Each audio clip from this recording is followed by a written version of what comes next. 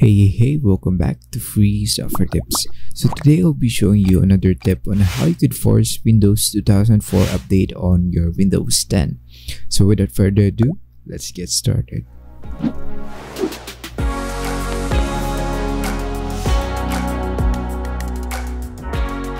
So the Windows Update version 2004 has been disabled to some of the Windows devices or laptops in such a way that there's a particular notification here that says that Windows 10 May 2020 update is on its way.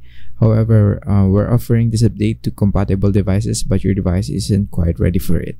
However, there's a fix on how you could actually force the update to be installed on your device.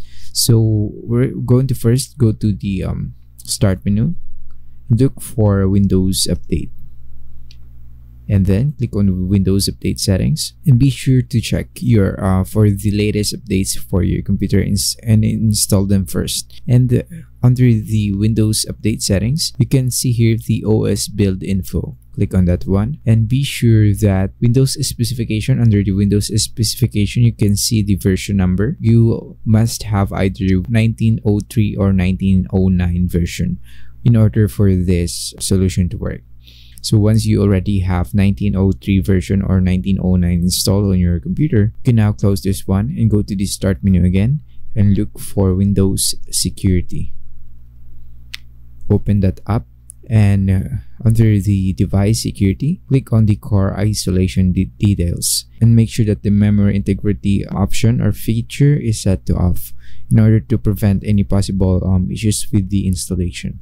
Next is we're going to jump to our web browser and paste on this link, or go to this link. I'll just put this link on the description, and you can click on this Update Now button right here, which will download the Windows 10 Update Assistant.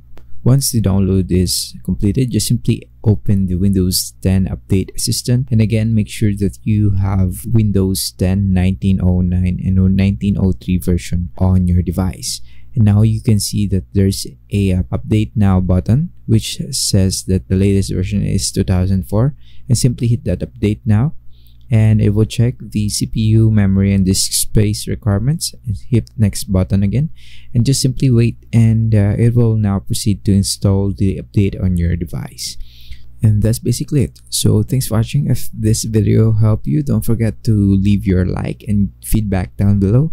And if you haven't subscribed on this channel yet, make sure to click that subscribe button and bell notification to get updated with the latest tips and tricks on this channel.